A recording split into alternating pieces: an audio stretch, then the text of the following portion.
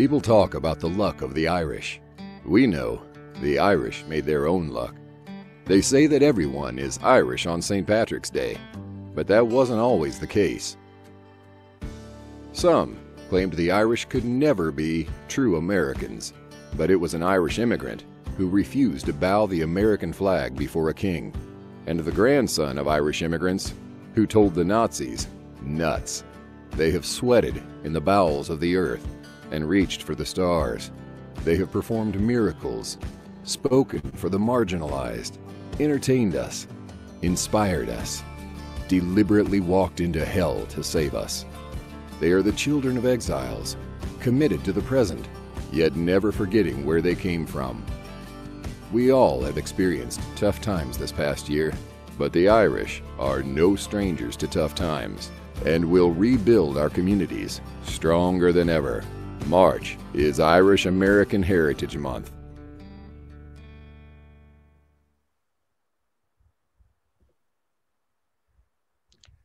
Good morning to our friends on the West Coast. Good evening to our friends from Ireland. And good afternoon to our friends on the East Coast. Welcome to Lincoln and the Irish with Niall O'Dowd. I'm Danny O'Connell, National President of the Ancient Order Hibernians. Today is the fourth and final webinar in our 2021 Irish American Heritage Month program in conjunction with the Irish Government Heritage Grant Program. Today, we begin with our largest pre-registration of the year, which is a credit to the first three programs and presenters, as well as to Niall O'Dowd, today's presenter. Joining Niall and I today as presenters are Neil Cosgrove, Irish American Heritage Month Chairman for the Ancient Order Hibernians; Daniel Taylor, AOH National Historian; Ned McGinley, past President of the Ancient Order Hibernians, and maybe the only one of us who remembers the Civil War; Neil Cosgrove, as I said already, our Irish American Heritage Month Chairman, and I was looking at Liam McNabb, our National Treasurer, and serves as treasurer. His mom always tells me he's a treasure. I got to get that correct. And of course, the brains behind the whole system is Chris Cook, our state president from North Carolina, as well as our national coordinator of digital services. And now I'll turn it over to our chair for national history, Daniel Taylor. Thank you, Danny. As you mentioned, this is the final of our series of webinars this Irish Heritage Month. And there's been a common thread that has run through the series, which is the impact of An Gorta Mór, the Great Hunger, on other significant historical events. We have heard how the flood of Irish immigrants coming to America created a powerful and cohesive interest group here in support of the movement for independence back home in Ireland. We have heard of the significant contributions those same immigrants made to the labor movement here in the United States. And just last week, we had historian Damon Shields sharing with us his original research with fascinating insight into Irish participation in the American Civil War from the perspective of the individual soldiers and their families. And today, we will be examining the role of the Irish in the Civil War, but from a different perspective. Abraham Lincoln, our 16th president and the commander-in-chief of those many thousands of Irish soldiers who served in the Union forces, is undoubtedly the most studied figure of the 19th century. Every aspect of Lincoln's life has been documented, analyzed, and examined. And yet there is a remarkable void, both in academia and in the popular culture, in our understanding of Lincoln's interaction with and attitudes toward those Irish Americans who were so instrumental in the Union effort. Our guest today, Niall O'Dowd, has stepped up to fill that gap with his book, Lincoln and the Irish, The Untold Story of How the Irish Helped Abraham Lincoln Save the Union. Niall needs no introduction to many of you, I'm sure. Born in County Tipperary, Niall came to the United States in 1978, shortly after he completed a bachelor's degree at University College Dublin. And once here, he embarked on a career as a sort of serial entrepreneur in the field of journalism. Niall established the Irishman newspaper in San Francisco, later the Irish America magazine in New York, and then the Irish Voice, a national newspaper. And in 2009, of course, he created the wildly successful Irish Central website. Along the way, Niall played an important role in the peace process in the north of Ireland, serving as an intermediary between Sinn Féin and the Clinton White House, and very notably being instrumental in President Clinton's decision to grant Gerry Adams a visa to enter the United States. Niall has also been an advocate for the undocumented Irish in America and was a founder of the Irish Lobby for Immigration Reform in 2005. Niall was granted an honorary doctorate by his alma mater, UCD, in 2004 for his work on the peace process. And in 2014, he was presented with the Presidential Distinguished Service Award, given to those of Irish citizenship and descent who have made a sustained contribution to Ireland or Irish communities abroad, by Irish President Michael D. Higgins. In addition to Lincoln and the Irish, Niall is the author of Fire in the Morning, an account of the events of 9/11 as they affected the Irish American community. Is the author of the autobiographical An Irish Voice, and most recently has published A New Ireland, which is Niall's look at political and cultural evolution in Ireland. I'm pleased to introduce Niall O'Dowd to talk to us about Lincoln and the Irish. Thank you very much, and thank you to the AOH for this opportunity, and congratulations on stepping up in a month that was so difficult for so many people in terms of the fact that St. Patrick's Day was never going to be the same this year. And the fact that you guys did such a great job with your own programs filled a huge void, and I'm very proud to be part of it. The story I'm going to tell is a truly remarkable story because it's been overlooked for so long. It's almost sinful for the Irish not to know the history and the impact they had on, in my opinion, probably the greatest American president, perhaps even the greatest man in history, Abraham Lincoln, who saved democracy in the United States. There is 15,000 books on Lincoln. None of them deal anything with his Irish background or people he dealt with who were popular on Irish issues at the time.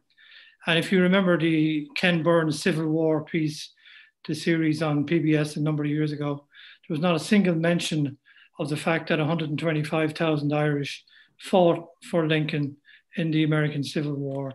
And in fact, were instrumental, there's no question about it, at Gettysburg in securing the victory for the Union side at a crucial part in that battle. But I'd like to take you back to Wednesday, April 26, 1865. And that was when the US mail ship, the Marseillaise, approached the Irish coast. Now, the Marseillaise had just picked up the cross-Atlantic mail boat, which had sailed from New York 2 weeks before. It took 12 days at the time for news to reach Europe about what had happened in America. And what was the biggest story of the 19th century was on board that ship that day. It was the assassination of President Lincoln, which took 12 days to reach Europe, because it was 1 year later, it would have reached in 8 minutes because the transatlantic cable was working. But it made one man famous, a man called Paul Julius Reuter, who you know from Reuters News ever since. And he made his reputation on the death of Lincoln, breaking the story in Europe. And the way he did it was he situated a watch group at Crosshaven, 30 miles north of the port of Cove, or as it was then known as Queenstown. And he sent a boat out to the ship, the Marseillaise, to get the latest news, which was contained in a canister. And they brought it back to Crosshaven. And within the contents of the canister was the incredible news that the President of the United States had been assassinated. And that first hit land and hit Europe on April 26, 1865, and was immediately the biggest story of the century. But it was interesting because it linked Lincoln into one of the most important relationships he had in his life, which was with the Irish Americans. And I'd like to tease out that relationship and talk about it, and just mention that when I went looking for sources, just like Danny has said and the other speakers have said, it's really quite shameful that there hasn't been an awful lot of work more done on the links between Lincoln and those of Irish heritage. William Tolstoy said, The greatness of Napoleon, Caesar, or Washington are only moonlight compared to the son of Lincoln, rating him the greatest leader of all time. And obviously we know his story, but we also need to know his wife's story. Mary Todd Lincoln's great-grandfather was a native of Longford, and he came to America and they settled in Kentucky. And she became obviously Lincoln's wife, but she wasn't particularly a person who liked the Irish. In fact, she didn't like the Irish. And the reason she didn't like the Irish was that she had all Irish girls working in her home and paid them very poorly during the upbringing of her kids. She got the women from a group called the Women's Protective Immigration Society, which was created in New York for orphan women or young women who came to America. And as you know, 1 million Irish came to America in that period. And just to put it in context, there were 23 million Americans and 1 million Irish joined in post-famine years. So it was a huge influx. And many of these people, of course, came on their own and were very young. And Mary Todd Lincoln ordered maids basically from this group and paid them exactly $1 a week. And her Irish nannies remember referring to her as Hellcat because she was very, very hard to deal with. But they had a totally different experience with Abraham Lincoln. In fact, they spoke incredibly highly of him. And one girl, Catherine Jordan, who was fired by Mary because she left her windows open so that her lover could come into the house.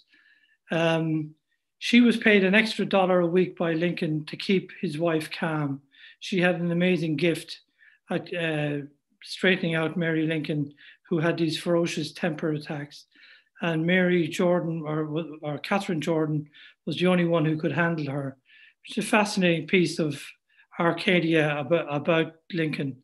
Other Irish maids he had was Mary Johnson and Margaret Ryan.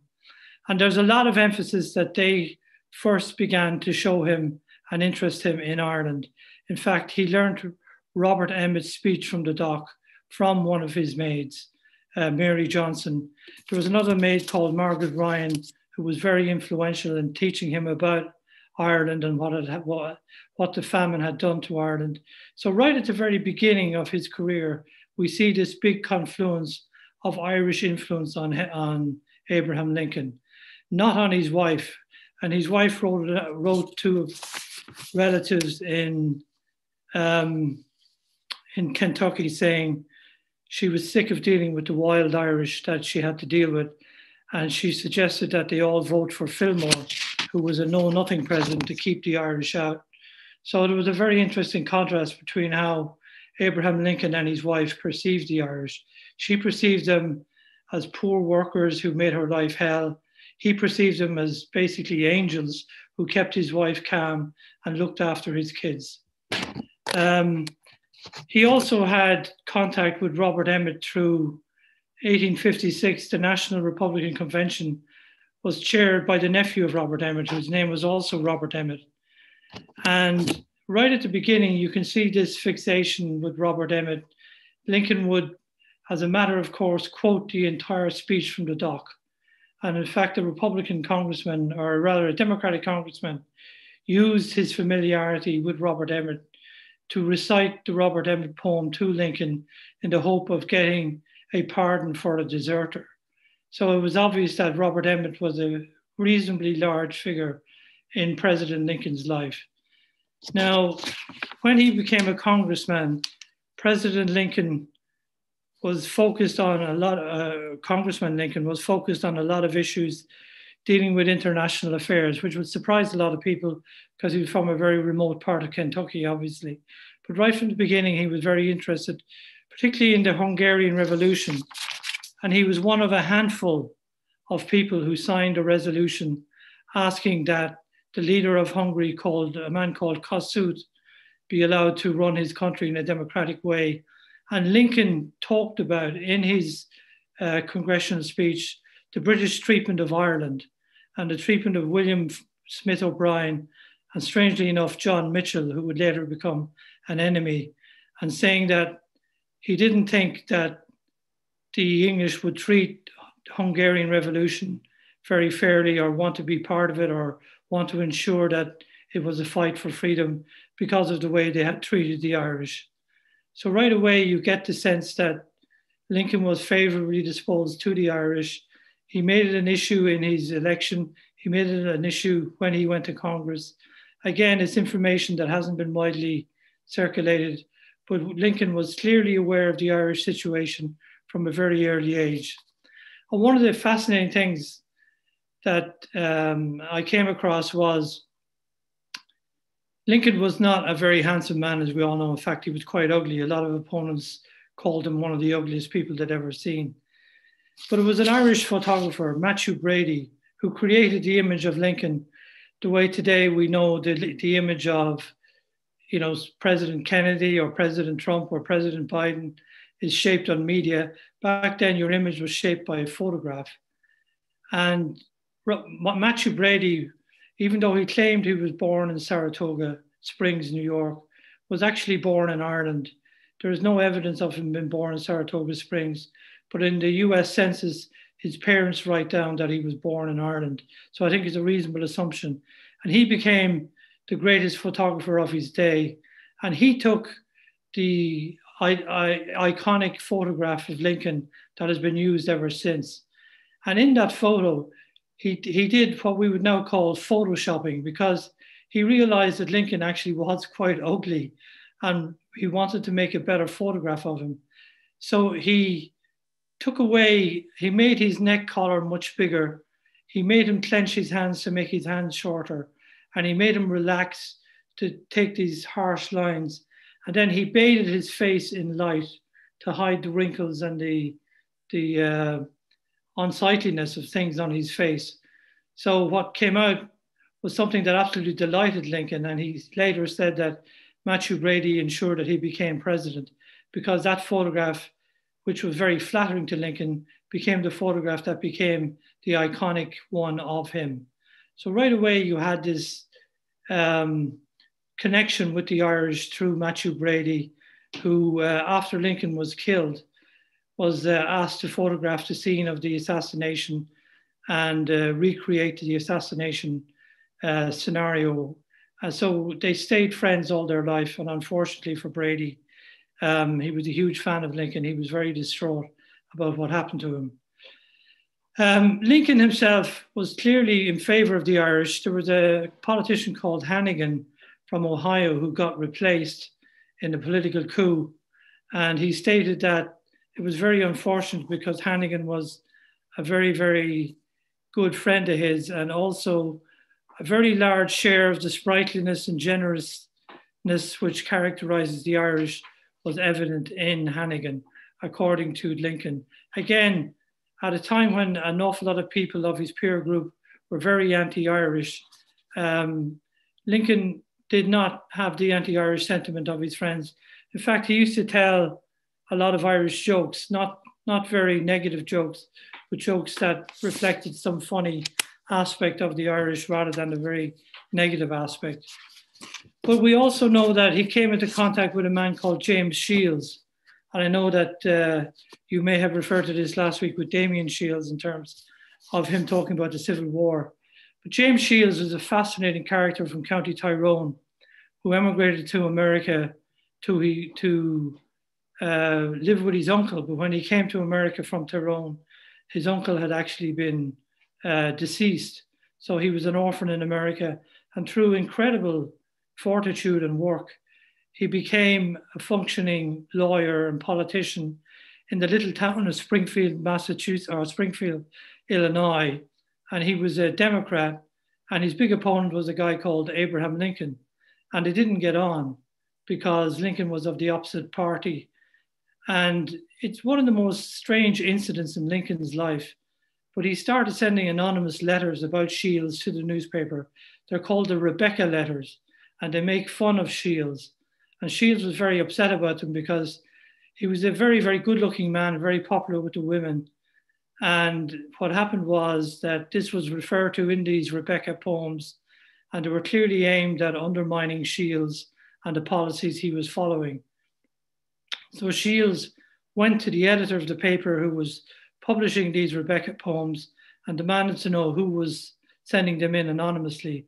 And the editor, strangely enough, told him the truth, that it was Abraham Lincoln, and more interestingly, his wife, who was making up the worst of the poems, Mary Lincoln. So Shields challenges Lincoln to a duel. And this is a moment when American history could have changed so dramatically, because the duel actually went ahead. They met in a field in the state of Missouri where dueling was still legal.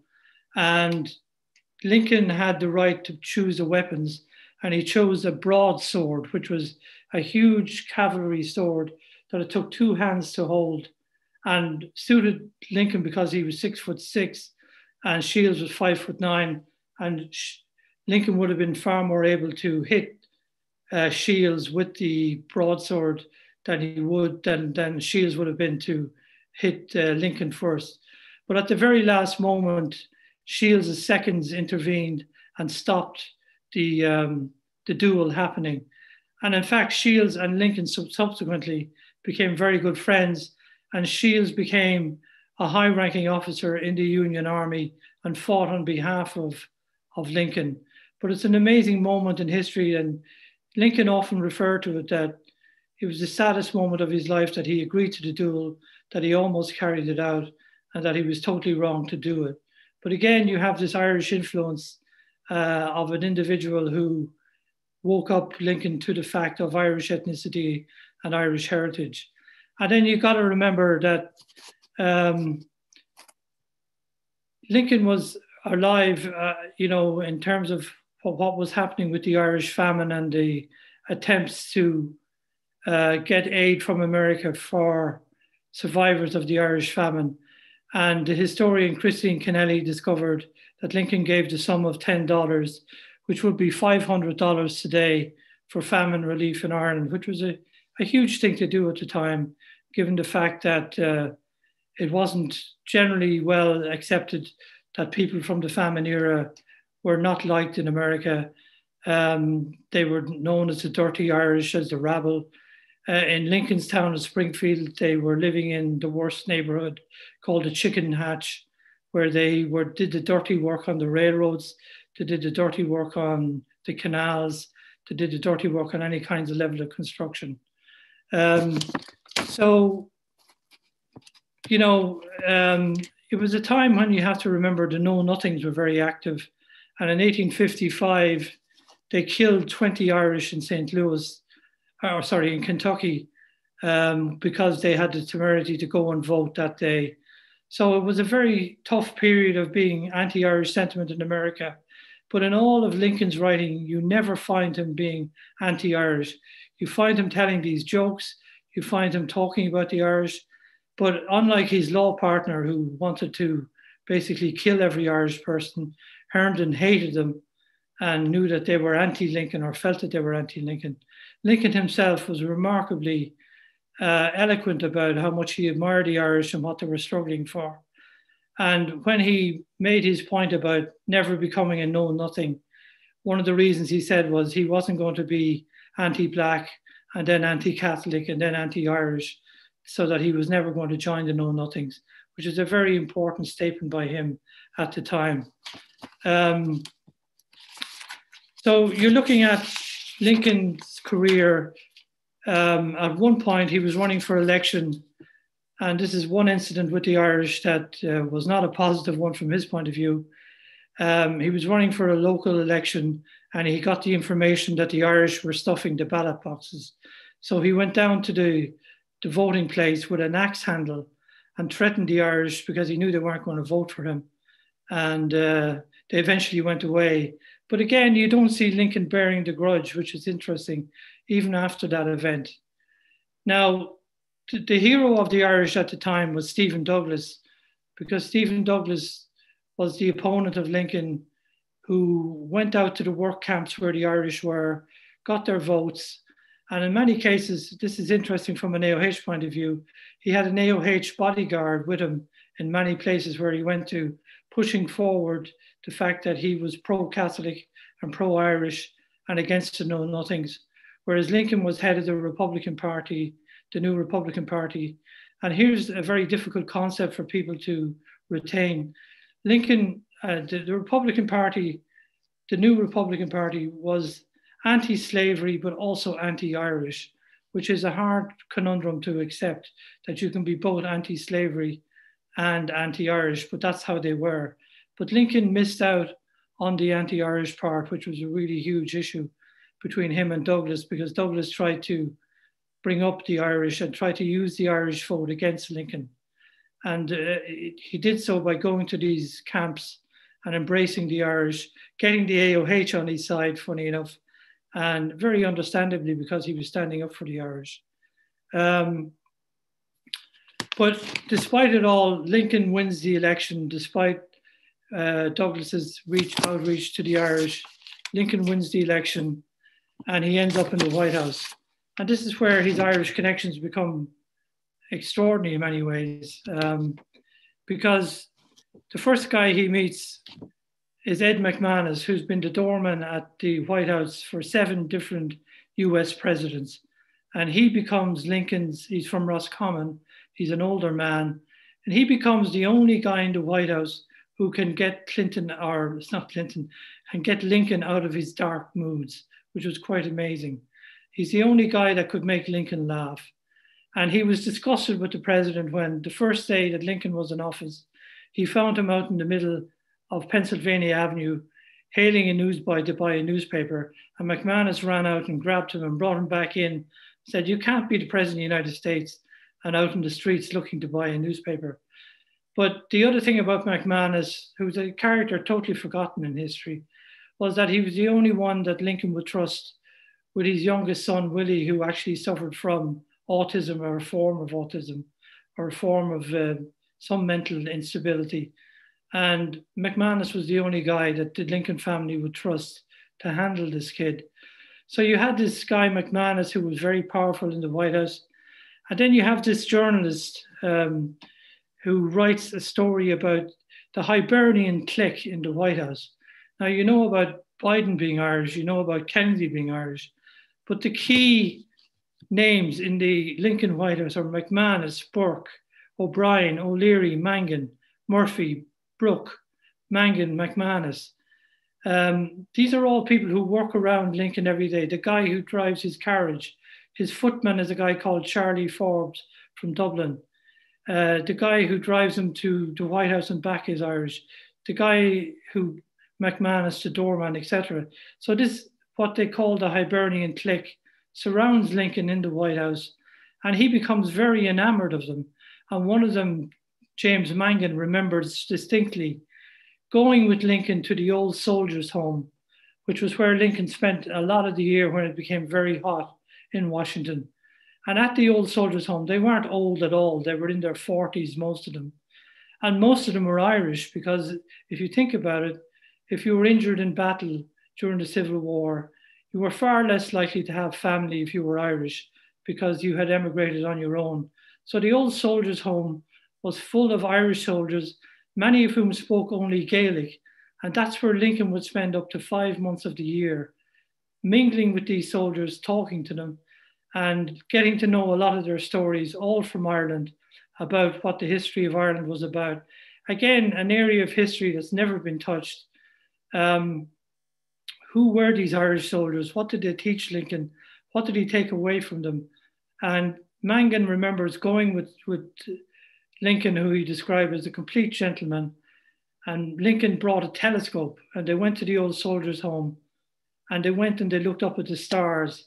And Lincoln went back into the house, the old soldiers' home, and brought out some of these Irish soldiers and had them look through the telescope at the moon and the planets, and acted just like just one of them, and spoke very movingly to them about their injuries and what had happened to them. So what I'm saying is, you have in the White House, you have this Irish clique. In the old soldiers' home, which is where Lincoln spends 5 to 6 months and where he drafted the famous Emancipation Proclamation, you have all these Irish people. So you get the beginning of the reality that we've really been written out of history very unfairly in terms of Abraham Lincoln. And that's one of the things my book finds more and more as I went into it, just how much Irish influence there was around Lincoln, and he got this group of Hibernian descent around him. Now, that was not the case with Mary Lincoln, and she had a major run-in with McManus, who she considered far too powerful. This is McManus the doorman. And historians have speculated the reason she didn't like McManus was she wanted to charge people to get access to Lincoln, and McManus wouldn't allow it. And she dreamt up a pretext of firing McManus, which she did, and replacing him with, guess what, Cornelius O'Leary, a member of the Ancient Order of Hibernians, at the time, whatever the Irish group was, who took over from McManus and allowed her to charge for people to get access to, if you remember the story, Mary Lincoln was constantly short of money, constantly looking for funding.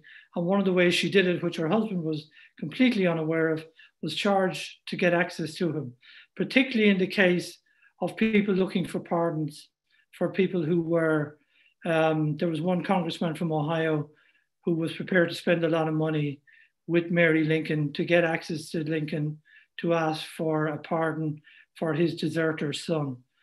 And again, it's a hidden episode of history, but again, an extraordinary moment. McManus ends up in New York making all kinds of allegations about Mary Lincoln, and she goes absolutely crazy about these allegations and denies them and demands that her husband stop any communication with McManus.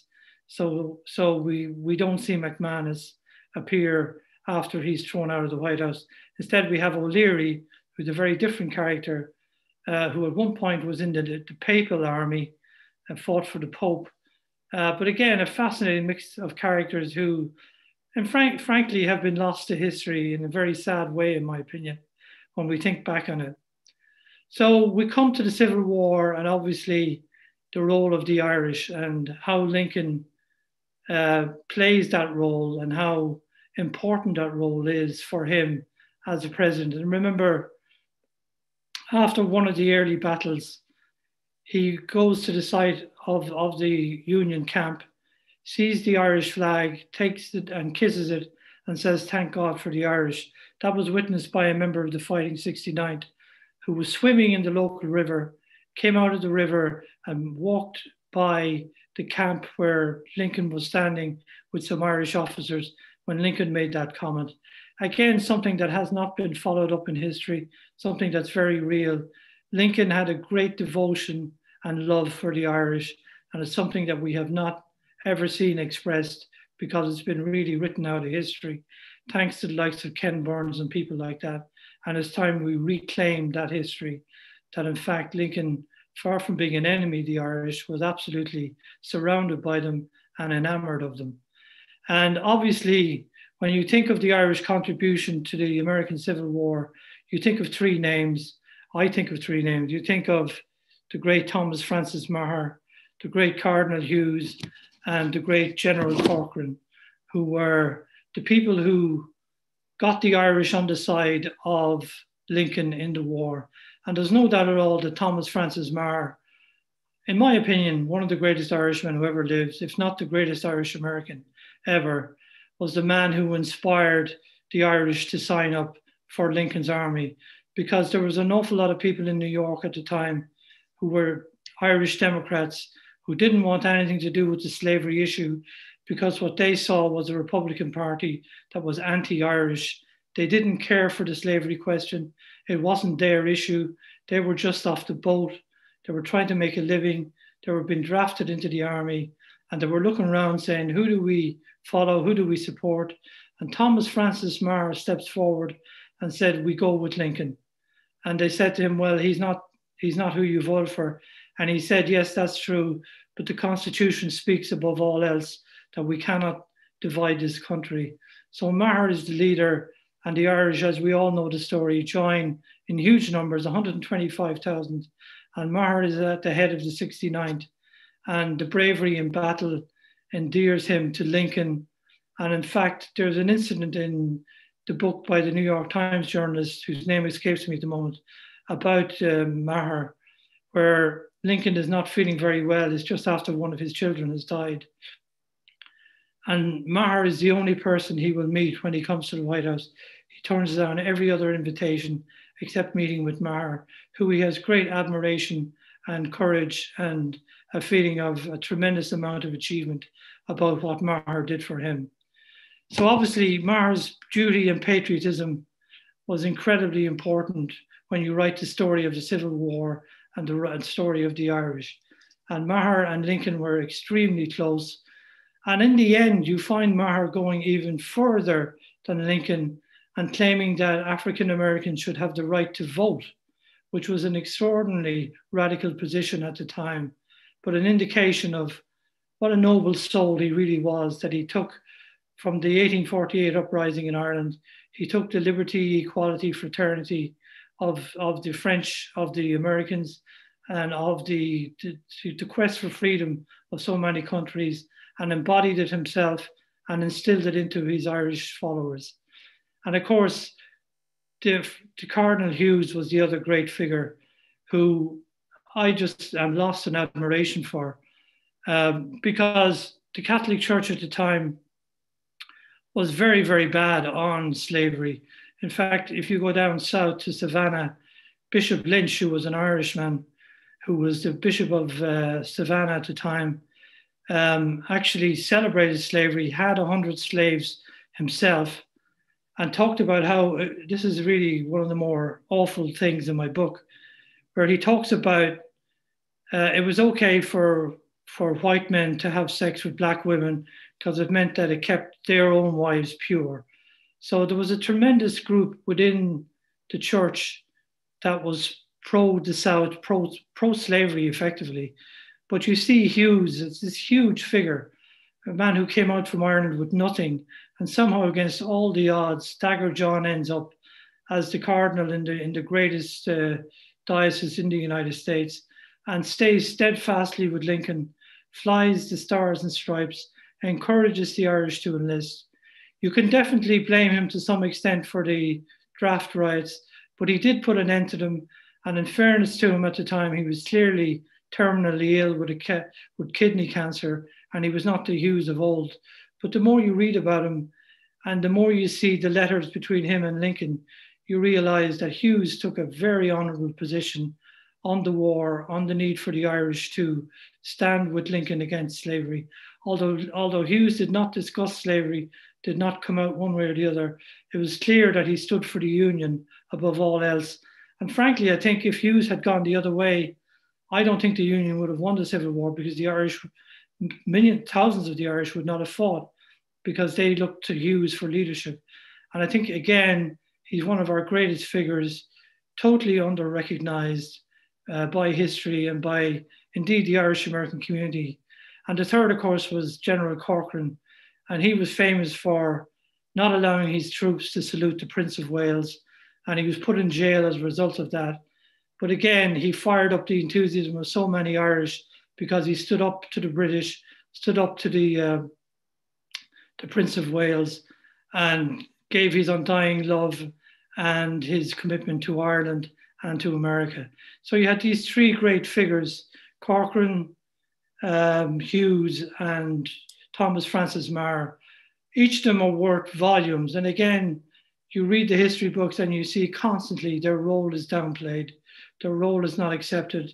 Meagher was an extraordinary character. As I say, if you were to put a gun to my head and say who was the greatest Irish American, I would think Thomas Francis Meagher would have to be my number one in terms of what he did during his life. And of course, his famous speech about the sword and fighting for freedom is one that deserves to be in every history book. So there you had the three great forces that got the Irish to join up. I will deal with the Confederate side and the Irish who joined up there in a couple of minutes. But so you had 125,000 Irish, and then you have the Civil War, and you have these great battles. And I'm skipping over here, obviously, but you come to the greatest battle of all, where the future of democracy is forever decided, in my opinion, at the Battle of Gettysburg. And what happens at the Battle of Gettysburg on the final day? It's Pickett's charge. And Pickett's charge is the moment, in my opinion, in American history, where if the South breaks through, the road to Washington is uninterrupted. You would have the replacement of Lincoln by a military dictatorship. You'd have a military dictatorship in the South. The war would be over, and you'd never have heard of this new term, democracy. And we have to put that in context. Democracy had only been around since 1776, less than 100 years after the times we were talking about. So it was still a very untried concept. And as we saw in our own last election, it's still an issue with a lot of people that you don't have to be democratic to take elections. And obviously that's a different story between Trump and Biden. But the same issue is foremost, do you believe in democracy or do you not? So on the final day at Gettysburg, when Pickett's charge begins, they go to not to the center of the line, but to the right of the line. They make a huge movement to try and break through. And this is the moment of the Civil War, where it turns on the Pennsylvania 69th. Right around them, 2 battalions of other armies, of other units desert when they see Pickett's charge heading straight for them. But the man in charge, Dennis O'Kane from County Derry, tells his men, if anyone withdraws, I want you to shoot them. He says to his own men, and he's talking about his own men shooting, we are standing for the Republic. We are standing for everything we did in Ireland, everything this country has given us. Every one of them was Irish born, every single one of them. And they stood in the gap of danger when Pickett's charge came along that left flank. And Dr. Earl Hertz, who's a famous historian, summarized it best. He said, the 69th refused to give way and saved the angle and saved the Battle of Gettysburg. So there you have the Irish, the spat upon, shot down, know nothing hating Irish at the Battle of Gettysburg, standing taller than anyone, Dennis O'Kane leading the way, and they hold the line despite that New York unit beside them deserts, another unit deserts. They stand and hold the line at the Battle of Gettysburg. To my mind, one of the greatest moments in Irish American history, that they accepted that they were going to die, but they were fighting for their new country and they would not let them pass. And they did not let them pass. And again, as the historian said, they saved the day. And we hear not enough about that group. We don't know enough about what they did. We don't hear it. And then we have the great priest, Father Corby. And here's a moment when, on the second day of the battle, when he mounts the monument of stone and he talks as the armies are streaming onto the battlefield. And it's the moment when the Irish became American, was when Father Corby stands up on that rock and blesses the troops, Catholics, Protestants, atheists, Jews, Germans, Irish, French, Italian, whatever they were. They all stop and are transcended by his message that they're fighting for freedom and they're fighting for religious freedom, for physical freedom, for Republican freedom. They're fighting for the Republic. And that is a moment when many of those Irish who later recall that moment said they felt really a part of this new country, that this Father Corbin stood up and told them, this is what we have to do, and not just aimed at the Irish soldiers, but at the US Army. We have to fight for our freedom. We have to fight for it now. An amazing moment in history. I'd like to deal with the Southern Irish, and the estimates of how many fought for the Confederate Army range from 25 to 50,000. I've no way of knowing which number is correct, but there were certainly brave men. But there's also some fascinating stories about Jefferson Davis, whose family was raised by an Irish nanny, a woman from Galway whose name just escaped me. But she was very influential on the Jefferson Davis household, to the point where Jefferson Davis's daughter wrote a biography of Robert Emmet, to the point where this daughter had Oscar Wilde as an invited guest at her wedding. So that's quite an incredible Irish aspect of the South that we never heard about either, that Jefferson Davis's household was essentially ruled over by this Irish woman. for 30 years. He was very good to her, as were all his family. And they all ingested a lot of Irish heritage and pride, especially Jefferson Davis's daughter. There was one extraordinary figure who I had never heard of, Father Patrick Bannon, who was a chaplain on the battlefield for the Confederates. And he was a huge figure, 6'6", a very wealthy background from Dublin. He had been sent to St. Louis from Dublin as a parish priest. He took great issue with the anti-Catholicism of some of the Union soldiers, which was no doubt part of the anti-Irish part of it too. And he sided with the Confederacy. And he went to every battlefield, and he became famous because an awful lot of the chaplains would withdraw before the battle started and rest or wait until the battle was over. Bannon went in with his troops every time, and he saved lives on both sides. He gave blessings to Union soldiers, to Confederate soldiers, to everyone who was in need of religious help at a critical time during a battle. And he became so noticeable that Benjamin, the Secretary of State for the Confederate side, Judah Benjamin, wrote to Davis and said, "This war is being decided by the number of new troops coming from Ireland joining the Union Army. Because as you will know from General Grant, who basically said, we win this war because we have more soldiers." That's effectively what happened in the American Civil War, was eventually the sheer weight of numbers on the Union side overwhelmed the numbers on the other side. And so Bannon was brought to see Jefferson Davis and told to go to Ireland on a secret mission to get the clergy to stop young Irish coming to America and enlisting in the Union Army and basically trying to equalize the battlefield. So Bannon leaves and goes on one of these cannon-run ships that races across Europe to Ireland. And Bannon comes to Ireland and talks about how anti-Catholic the Union side is, and succeeds in a remarkable way in getting support from a lot of the Irish hierarchy who had been in favor of the Union side, but who knew nothing about the anti-Catholicism on the Union side.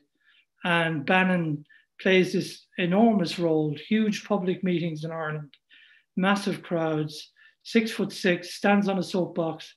He goes down to Skibbereen and to Cove, where the ships are leaving from, stands on a box and addresses people leaving and tells them, do not go to America, do not go and fight for the Union, because you're going to slaughter.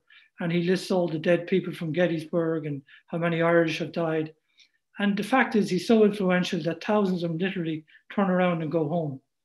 And he's just an extraordinary character in terms of how he motivates the clergy in Ireland to change their direction from being pro-Union to, at very best, be neutral or pro-Confederate because of the anti-Catholicism that he talks about.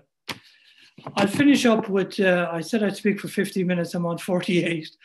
I'll finish up with the night Lincoln died and the extraordinary number of Irish who were around him. On the night he went to Ford's Theatre, the guy driving the carriage was from Ireland, a guy called Francis Burns. The footman was a guy called Charlie Forbes. The detective who was his security was called John Parker. And the people who were waiting at the theatre, a lot of them were Irish Army, US Irish officers. But Forbes and Burns play particular roles in the death of Lincoln. Forbes is sitting in the anteroom, he's the footman, and at the break they go to the pub next door, and Parker, the detective who's allegedly in charge of protecting Lincoln, stays in the pub. He's not Irish, he's American. Let me just make that plain. He's not an Irish American, but he stays in the pub and he leaves Lincoln unguarded. But Charlie Forbes sits outside Lincoln's box. And Charlie Forbes was from Dublin. He was a much loved member of the Lincoln family. The AOH and the Irish government built a plaque to him in a Washington graveyard about 25 years ago. He is the last guy that John Wilkes Booth meets before he goes in and assassinates President Lincoln. And we'll never know what happened between Forbes and Booth and how he got past Forbes. But Forbes was not security. He was the footman. He was waiting for the event to be over to bring Lincoln back to the White House. So Wilkes Booth flashes a card, we know that, shows it to Forbes, and then goes in and murders President Lincoln. So this incredible thing happens. And then, of course, everybody is freaking out about how did this happen, and basically the blame falls pretty squarely, historically, in my opinion, on John Parker, who should have been outside the door. He was armed.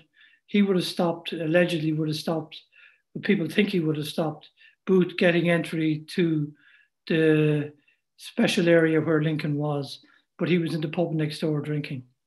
So then the pursuit of Lincoln, as we know, Edward Doherty is the great name, an Irish American who leads the search, and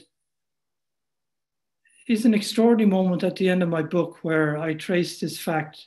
Edward Doherty was the guy who led the group that found where Booth was hiding in the barn, and where Booth was shot dead by a Liverpool Irish guy whose name escapes me, who was a very strange character indeed, but actually had castrated himself at one point because he was quite crazy, but he shot the bullet that killed Booth.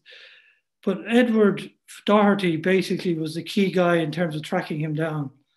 And Edward Doherty is buried in Ireland, in Sligo, in a graveyard with his family. And around 1890, a general came over from America and he added the name, and he went to the grave and he adds this name. And he says, Edward Doherty, Avenger of Abraham Lincoln. And then includes just died whenever, March 1911 or whenever he died. But who this guy was and who he was and why he did this, but you can go to that graveyard today and there is the gravestone saying, on Irish soil, Edward Doherty, Avenger of President Lincoln. So at the beginning, the Irish were everywhere in Lincoln's life. He loved them. He was endeared to them. He had problems with them. They had problems with him. But he was incredible in terms of how he treated them, given the times that were in it, and the fact that people like his law partner and other leading Americans considered them worse than dirt on their heel. Lincoln never did that. And I think the book makes that point very strongly, that this is an untold relationship. It needs far more than my book. It needs, a thorough look and investigation by historians to just how important the role of the Irish was in the life and career and the love of Abraham Lincoln, who was the greatest American in history, in my opinion. Thank you very much. Wow. Thank you, Neil. That's great. It's pretty incredible. I know Dan Taylor was talking about reading the book. We're going to go to Dan first for questions. Anyone on the Zoom may electronically raise your hand and we will promote you into a panelist, and we will allow you to ask your question live, and then we will try and get to the questions that came up on our YouTube as well. Dan Taylor. Thank you, Danny, and thank you, Neil, for that wonderful presentation. You mentioned early on that a young Abraham Lincoln had memorized Emmett's speech from the dock and would recite it. And to fill in maybe some gaps for some of our viewers, Robert Emmet was a young Dublin barrister who led a failed rising, and in 1803, he's in court being sentenced to death for treason. And the judge asks him, do you have anything to say before sentence of death is passed upon you? And of course, Emmet then rises and gives really one of the greatest extemporaneous speeches in history, where he provides a litany of the ills the Irish people had suffered under British rule, and then ends with the brilliant rhetorical device asking that his epitaph not be written and that he rest in obscurity until Ireland takes her place among the nations of the world.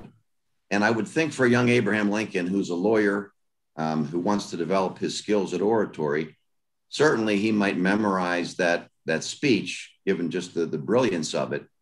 But I would think that in memorizing that and in going around reciting it, he would have to have taken on some sense of sympathy and understanding of the plight of the Irish people under British rule.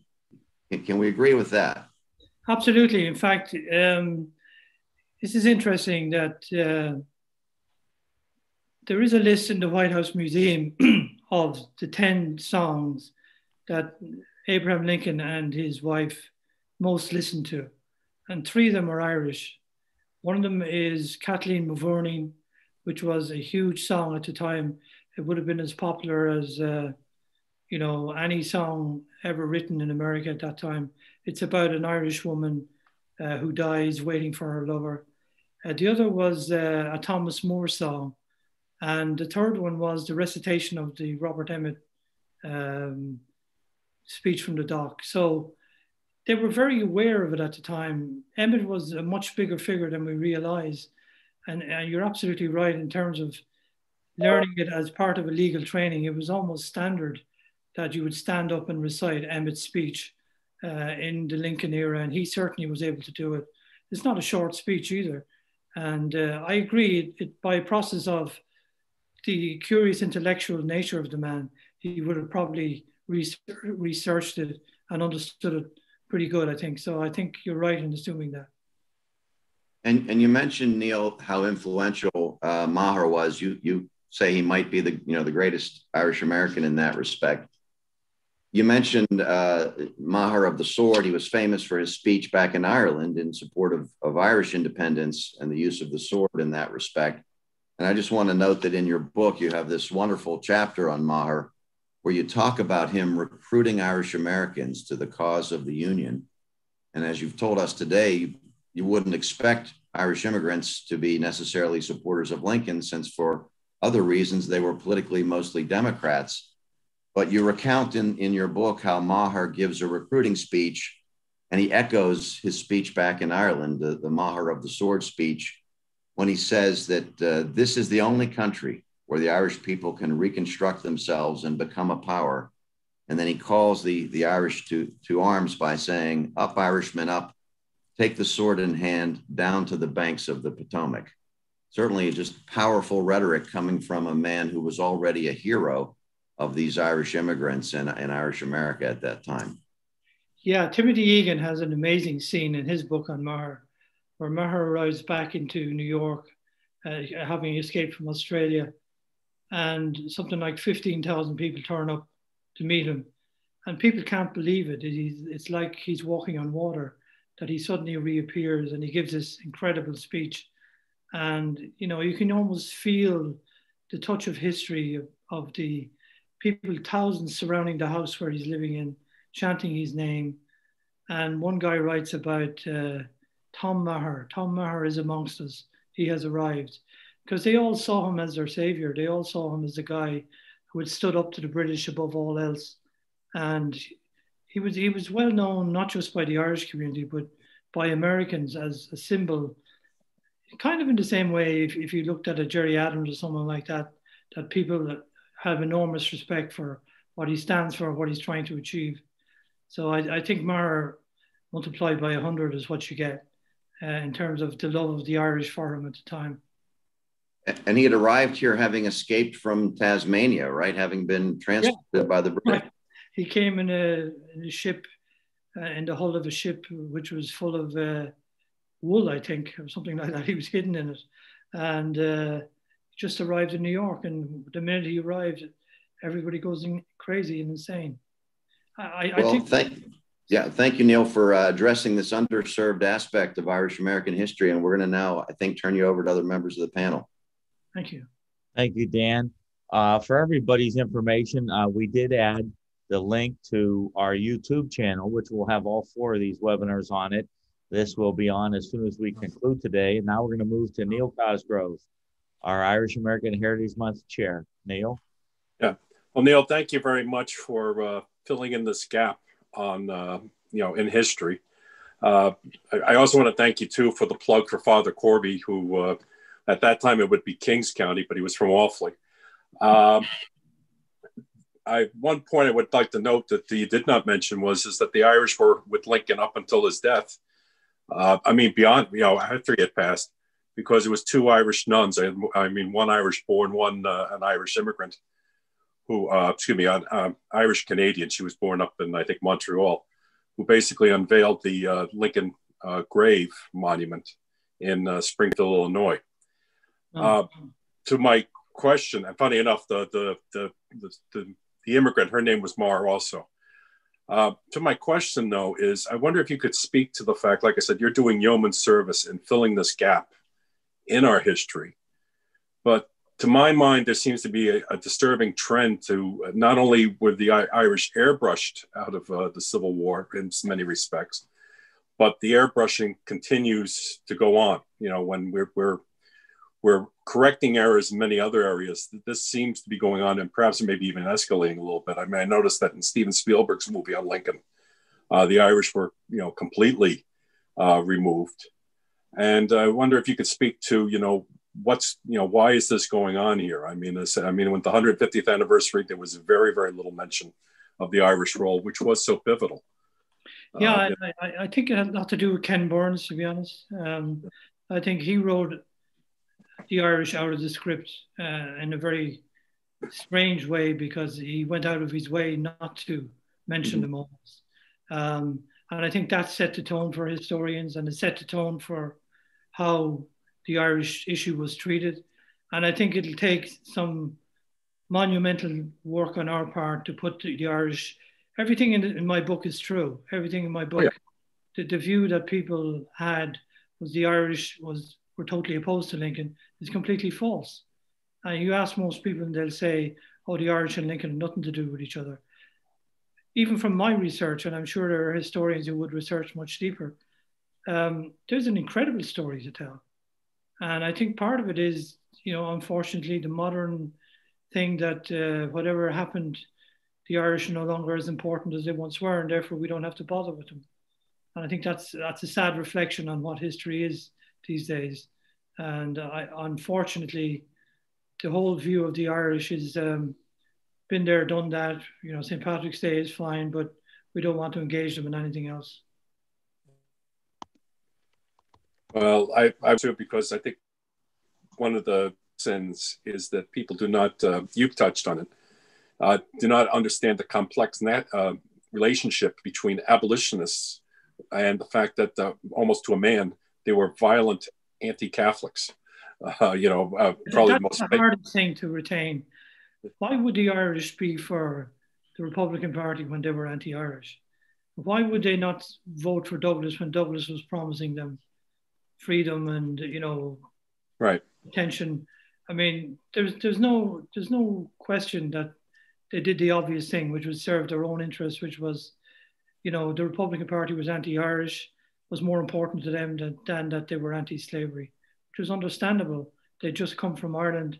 They had their own terrible battle with coffin ships and with everything else. So why wouldn't they be for the party that was more favorable? Correct, right. Which, again, like I said, I don't think that's explored enough. And of course, probably, the most famous abolitionist, Harriet Beecher Stowe, her father was responsible for the burning of the convent in Charleston. So, I mean, there's something to be explored there. It really is. And what bothers me is, it's such a profound story and such a true story, and yet history has completely ignored it. They almost do it that, the Irish were racist. The Irish were not racist. They were looking at their own situation, saying, look, Douglas is promising us freedoms that we won't get under the Republicans. Why wouldn't we go for Douglas? And that's very understandable in my book. It had nothing to do with racism. Right. Thank you, Neil. Chris, did you have some comments from YouTube? Sure. So one of the comments, we have a question. Did Lincoln know about Frederick Douglass's trip to Ireland? And do you think it had any influence on his view of not only the Irish, but of the plight of American slaves? That's a good question, and I don't know the answer if Lincoln knew about it. But seriously, that Douglas trip is incredibly important, even in today's world, because it makes my point that far from being racist against him, the Irish gave him an enormous welcome. And Daniel O'Connell particularly was very, very important in his life. So I think from the point of view of proving that the Irish were not racist. Douglas's trip to Ireland is an outstanding example of that. So another question we had was, did John Hay, one of Lincoln's private secretaries, downplay the president's relationship with the Irish when he came to write a biography of him with fellow Secretary John Macaulay?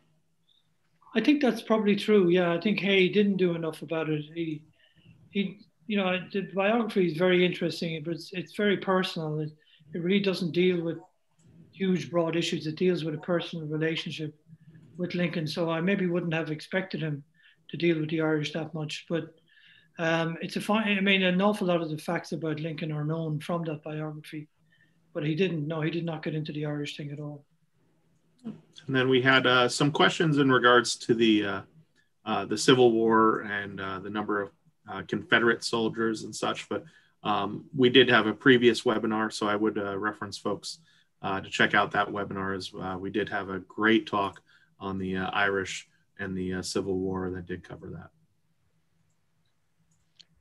Thank you, Chris. Good job as always. Next for comments and questions, Ned McGinley, our past national president. Ned. Morning, everyone. Of course, I've known Neil for probably like 30 years, but Yeah. we You look younger every year, Ned. fortuitous enough to be.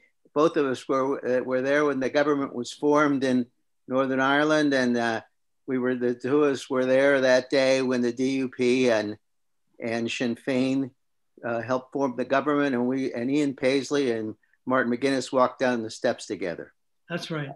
I will also say that, by the way, they did not hold hands, they did not shake hands, but Martin McGuinness held his elbow all the way down those big marble steps. Martin McGuinness was a wonderful guy. He was. But Neil, and I've read the book, and I in fact I got back in touch with Neil when I read the book and complimented on it. It was very well done. I would recommend it to everyone. A short read, very, very powerful, very pointed. It's certainly worthwhile for everyone here on this today.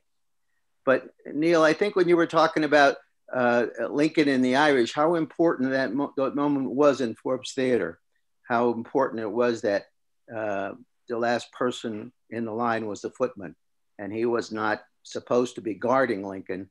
In fact, I think they had sent some people home who were supposed to be guarding Lincoln. It's kind of a sad moment that this would occur because they were not protective enough. And of course, he's the first president to be assassinated. Subsequently, others were assassinated, but he was the first one. Yeah. My point would be that I think you make a very good point when they always say that the footman was the last guy to block the way, but he wasn't. His intent wasn't to block the way. No, and the interesting thing about him, everybody made money out of Lincoln's assassination. They stole stuff from the White House. They stole stuff from his room. Charlie Forbes would not sell anything, never made a dime, always retained true to the Lincoln family and was revered by the Lincoln family subsequently. So, I mean, I think it's an extraordinary. Lincoln brought him to the peace talks with the South a few months before he died. So he was an incredibly, and this is where the AOH monument and the Irish government monument is a great idea, because he was the Lincoln through and through, and he never exploited that relationship, and he was probably the only one who didn't. Thank you, Coach McGinley. And we all notice your King's College sweatshirt. If you don't know, Ned McGinley is in the U.S. Wrestling Hall of Fame as a coach at King's College. So great job, Ned. We're going to move to Martin Galvin, if you're on mute. And then Anthony Bradley, if you have a question, your hand was up. Please turn your video on. Martin's going, we'll get you next. Martin, go ahead. Thank you, Danny. And again, I want to congratulate everybody who put the program on. Neil, I want to ask about Lincoln's attitude towards, there were a number of officers, Michael Corcoran would have been one, who became famous for refusing to parade the regiment for the Prince of Wales and had to be reinstated, was under threat of court-martial.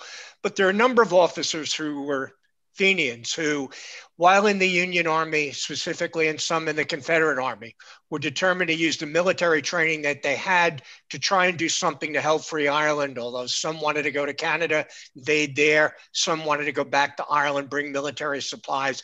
What was Lincoln's attitude, given feelings that he had about Robert Emmet, the other things that you've mentioned?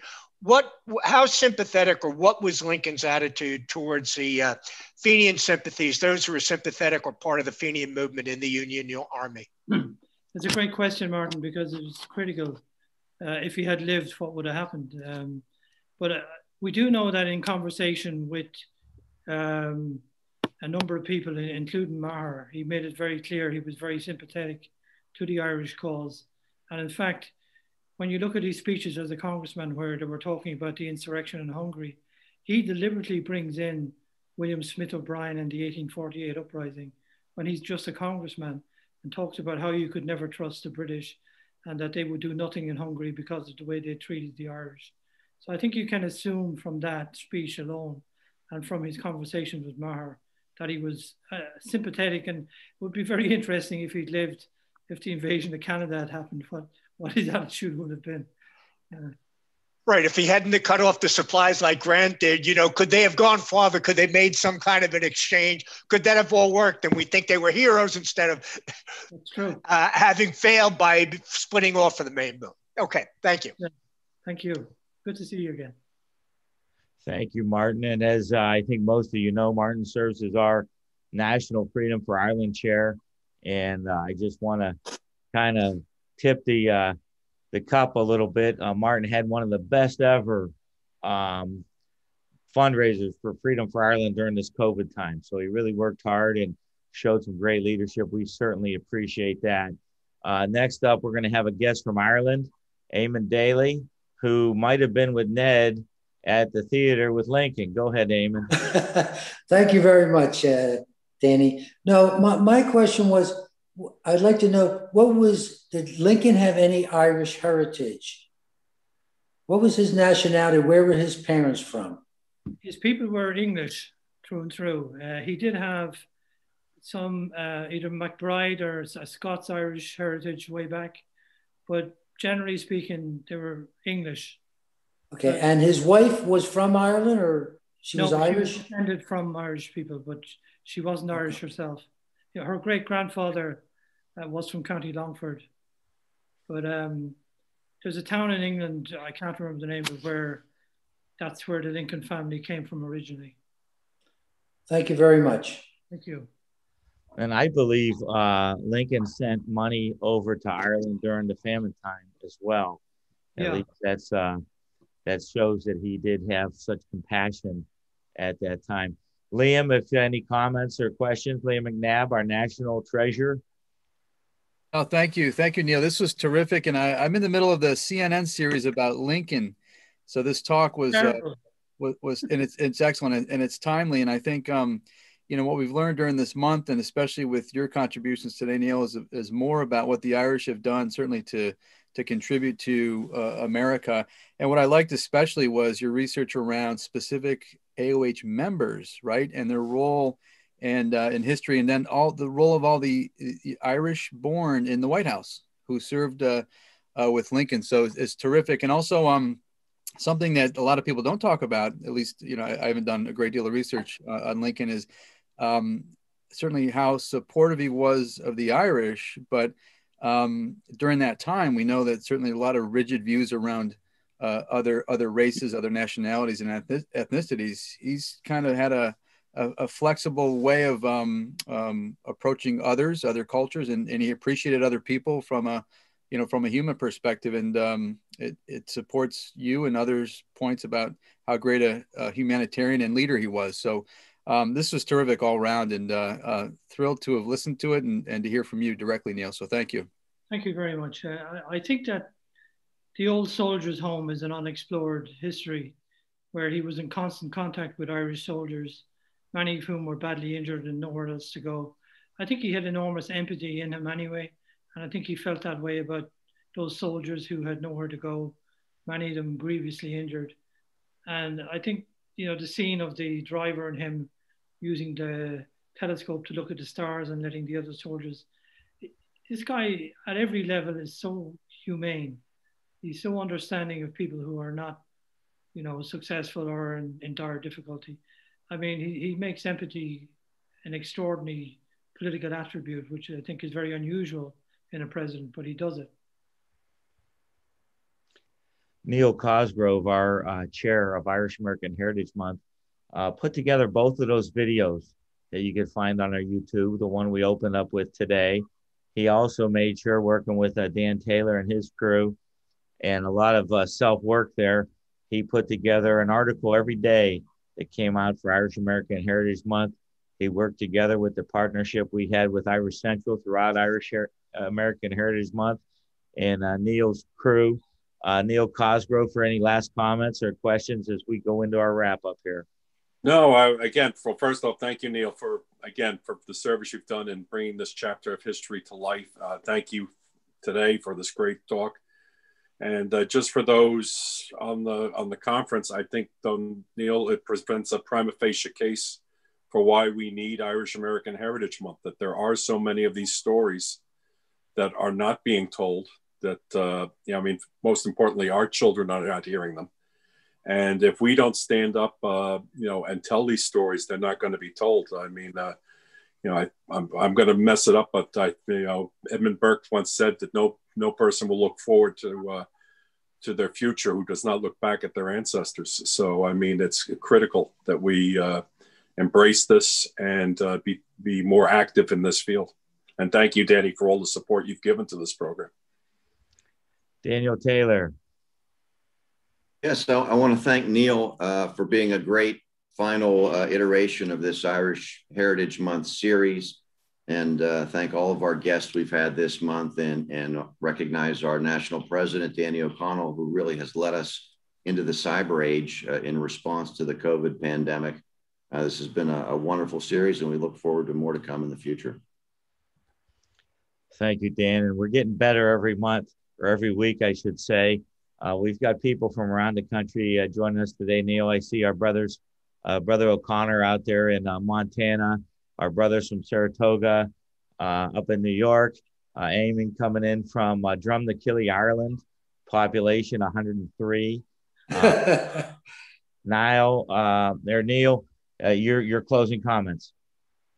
Well, it's been such a pleasure to talk to an audience that is so open to a great Irish story that is frankly totally untold. And I think what the AOH has done by getting writers like Damien and myself coverage is really helped people understand that there's so much about the American Civil War, which was probably the most important conflict of the 19th century, that we don't know about our Irish heritage. And to Neil's point, we need to know this. This is critical for us. Like the guys who stood in the gap against the Pickett's charge, people like that who we've never really heard or read about. We need to know about them. And as you said, Neil, our kids need to know about them.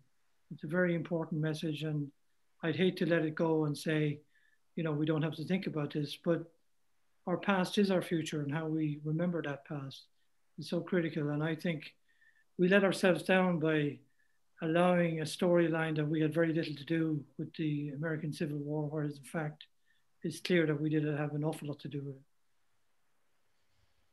Thank you very much. And as I said earlier, everyone online that raised their hand had an opportunity to speak today. We're very fortunate to have that. Judge McKay, I know, came in a little bit late, but he was able to get on. Any quick closing comments there, Judge, as we go to the end? No, sir, it was fabulous. I'm sorry I had several meetings before. I just got the last tail end of it, but thank you so much for including me, Danny. All right. And everybody, as you know, we always like to end with a little song. And this is really a decade of commemorations for Ireland, which really kicked off in 1916. But that was just the beginning. And so as we commemorate, I like to go back to Rockland County. I think one of the most Irish per capita counties, if not the most in the United States, for their 1916 commemoration as we close. Thank you all for joining us. This can be found on YouTube. It'll go live in about 6 minutes. But thank you. I could not have done it without you, Niall. Neil. I keep saying Niall. God bless y'all. Thanks, Danny. To a city pharaoh die. There aren't lines of marching men in squadrons passed me by. No pipe did hum, no battle drum did sound its loud tattoo, but the Angelus bells on the leafy swells rang out in the foggy dew. Right proudly high in Dublin town hung there the flag of war. For 'twas better to die 'neath an Irish sky than at Suvla or Sudelbar.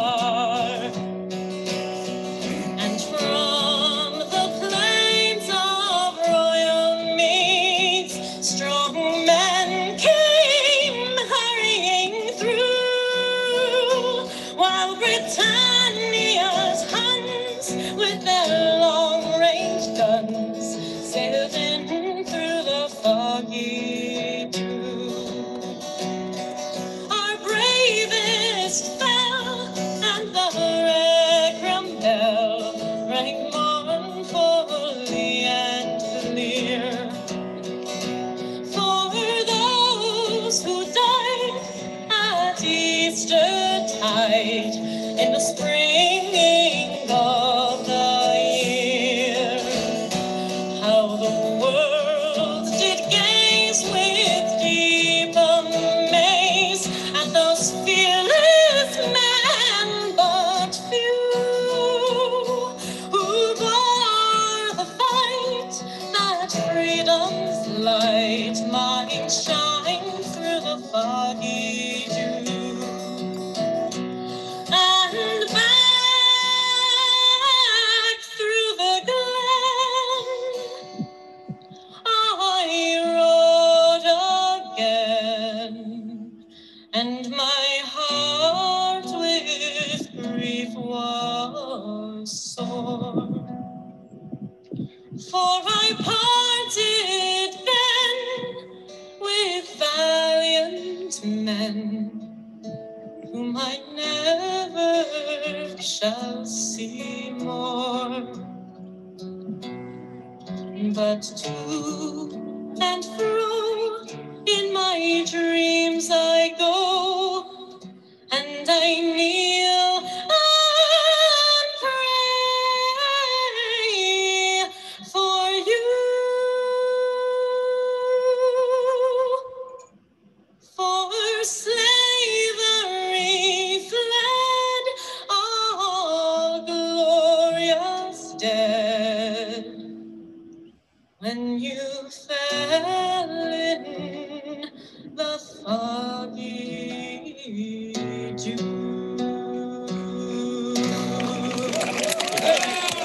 That was Ryan Cahill singing.